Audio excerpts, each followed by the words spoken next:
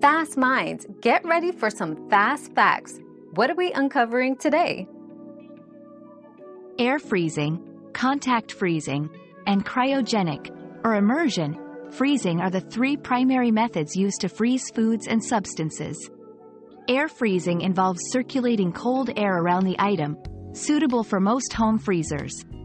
Contact freezing requires direct contact with a cold surface, often used for industrial purposes.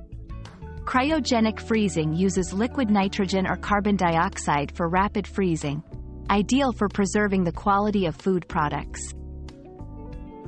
Your daily dose of discovery ends here, but the journey of learning never stops. Subscribe and join us again for more answers tomorrow.